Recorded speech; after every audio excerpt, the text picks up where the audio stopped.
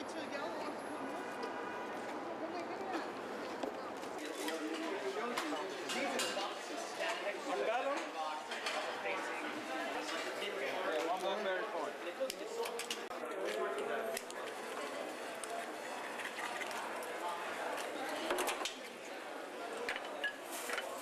I mean, there is scientific fact that, you know, some of the minerals and stuff in there is actually good for that.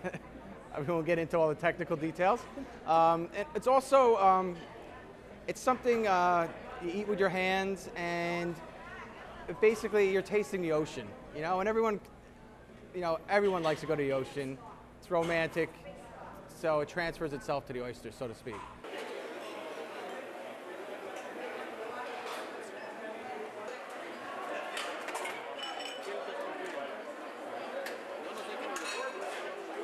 I'm sure people come here with an agenda.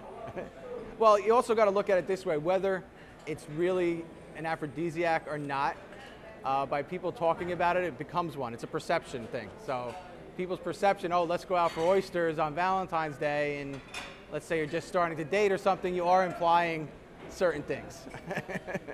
I mean, depending on what your relationship is, but you are implying certain things, and that's a perception. So, and we like the perception. It's good for us, and it's good for them. North Haven, Oyster Bay, Kumamoto's my favorite.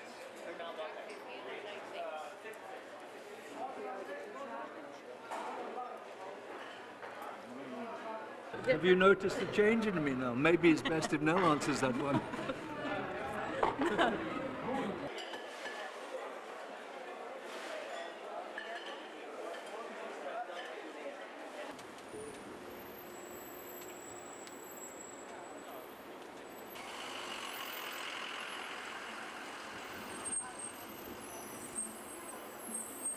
With oysters in particular, and I want to emphasize there's absolutely no data to prove that oysters improve sexual performance.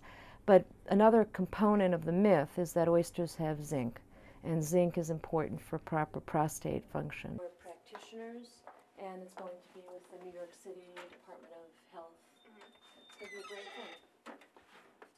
Since sexual performance is closely linked to something happening in the brain, it's well known that if you think something's going to help you, it can improve performance. So if you think the oyster or the chocolate or the snail or the rhinoceros tusk is going to help you, that may be enough.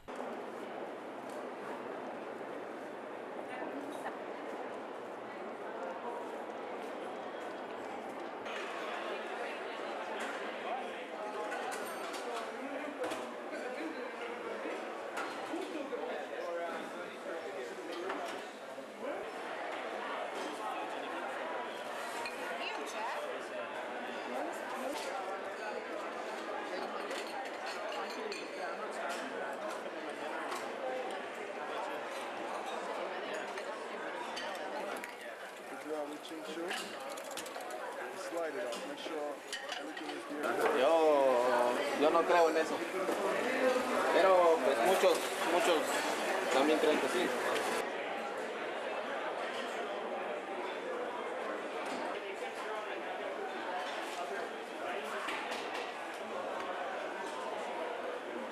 The aphrodisiac effect, but also I think, you know, if you want to fall in love, you know, to find somebody, you have to open up your heart, and opening an oyster is also a metaphor for, you know, opening up your heart to something, to the world, to another person. And you know, supposedly they have aphrodisiac-like properties. We'll see later.